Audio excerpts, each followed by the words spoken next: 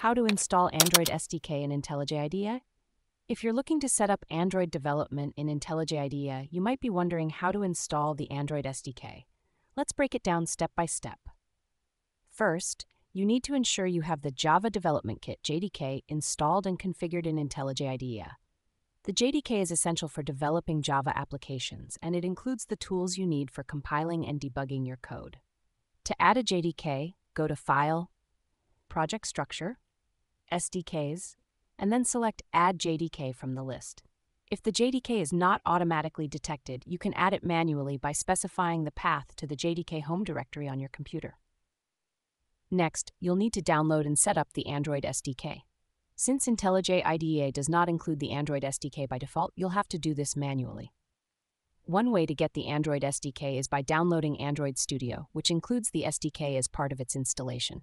Once you have the SDK, you can find its location and use it in IntelliJ IDEA. To set the Android SDK in IntelliJ IDEA, go to File, Project Structure, SDKs, and then click on the plus icon to add a new SDK.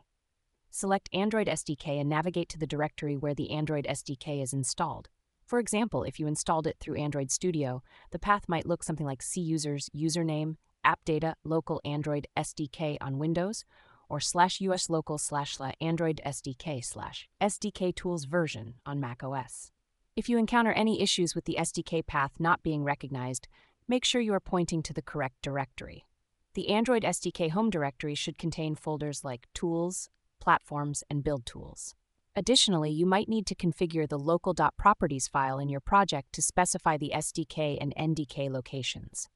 This file should be placed in the top-level directory of your project and should contain lines like sdk.c, appdata local Android SDK, and ndk.appdata local Android SDK ndk-bundle.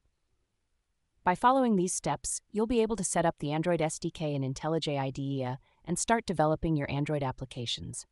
Remember to double-check the paths and ensure that all necessary components are correctly configured to avoid any errors during the setup process.